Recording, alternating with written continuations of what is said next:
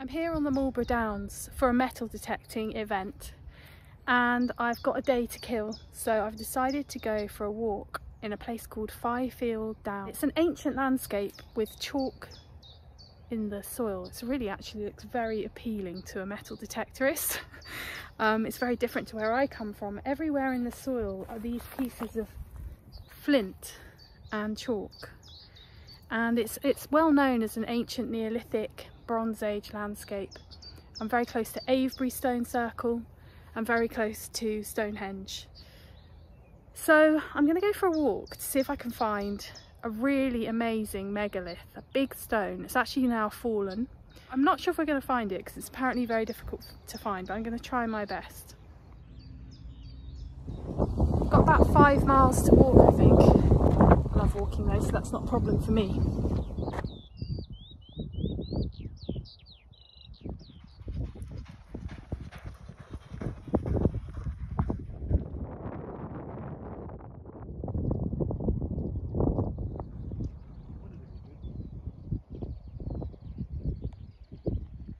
There are sarsen stones sprinkled across the landscape, huge boulders that were used to build the Avebury Stone Circle.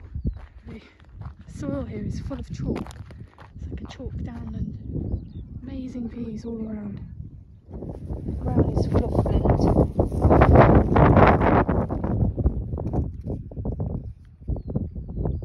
And chalk.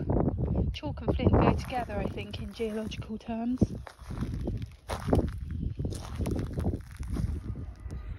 What an amazing landscape this is. I'm actually just crouched here behind this big pile of gorse because there's quite a wind blowing across the downs. But I'm following a path which was the original byway between London and Bath.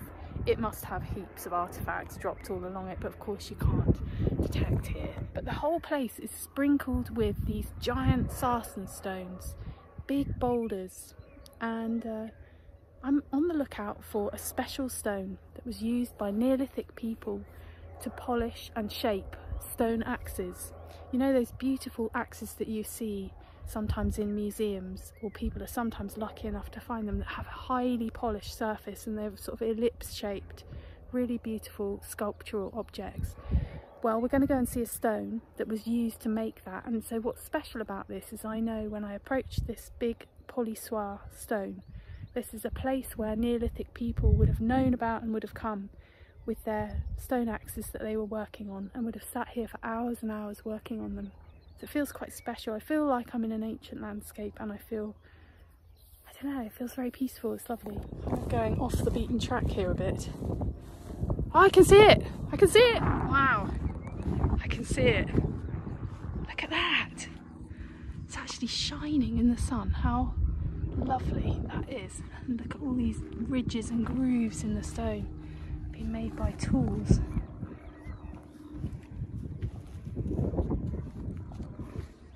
Wow, and this basin, which has a kind of sheen, it's obviously like a polishing stone, smooth, much smoother than the rest of the stone.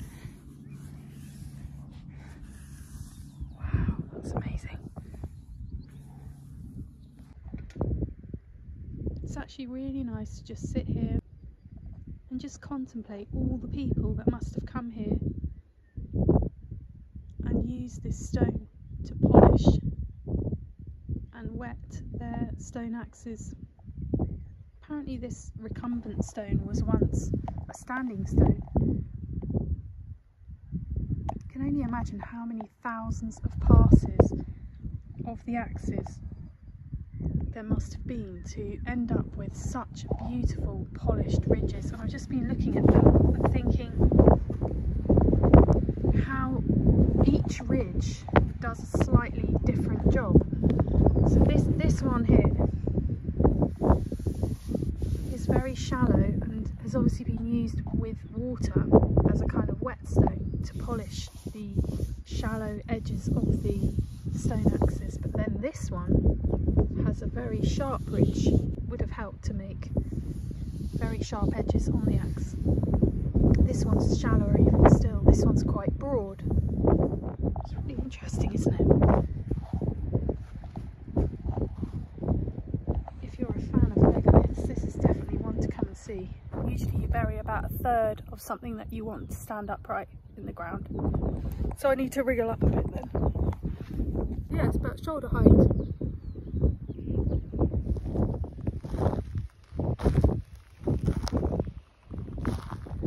I was just thinking, how did Neolithic people find that stone? Because there are no kind of landmarks, but of course what I'm walking on is a ridgeway. This must be an ancient track.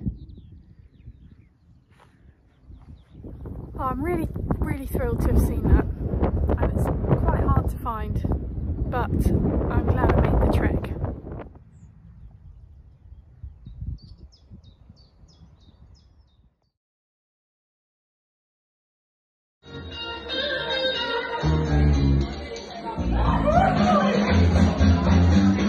I gotta be cool, relax, get here, get all my tracks to correct. Morning everyone, I'm up early. I'm going to a dig in Berkshire today and it is the most beautiful day. I'm driving across the Marlborough Downs and it's just beautiful. There's red brick traditional houses and thatched cottages and it's a bright sunny day. It's like, this is what it's all about. I'm excited, so let's go and see if we can find anything. I don't very often find anything at these digs, so prepare for a very dull video. What amazing countryside. It's kind of like epic rolling hills and beautiful fields full of rapeseed, and feels like summer is on its way. Really lovely. I'm excited about this. This is what detecting is all about, isn't it? A sunny day, early start, the promise of a good find, hopefully. I have realised though that I haven't done my normal research, so I have absolutely no idea where I am, what's around here. Look, a hare running through the road. Look at him go. It's the second hare I've seen this last week.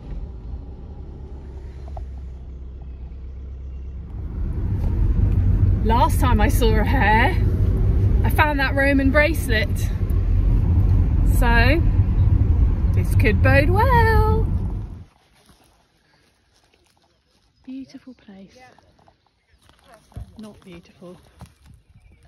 We're in the countryside now. There's something very big here. I don't know if this is a cartwheel penny. I mean, it's almost too big, I think.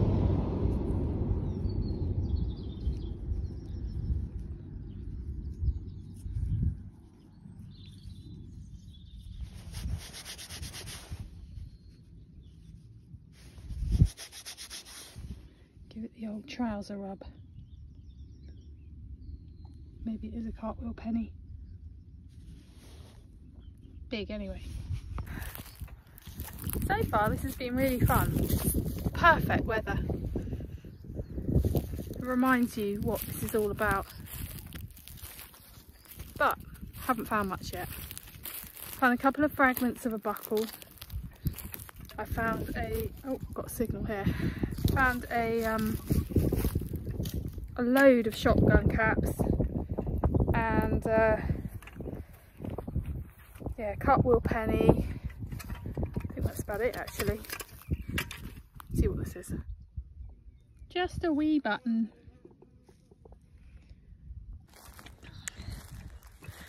Yeah, so a little bit frustrating so far, I think I would say. It's always, digs are always a bit like this, you know.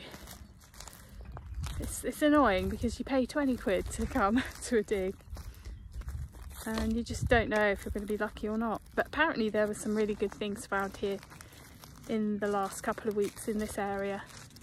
Someone found a silver stater. There have been Roman coins found.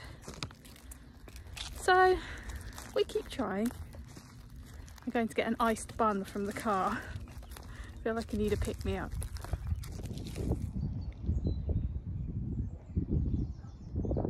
Right, like you lot, I have to admit I stopped filming after I had my iced bun because it was not the best for finds, and I just thought this is so boring for you guys to watch. So I thought I'd show you what I found when I got back, and I suppose I've had a few quite interesting finds.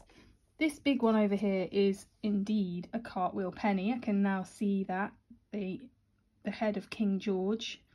That's a coin that was made in 1797. So that's a pretty old coin actually, and I'm impressed with it because it's just so massive.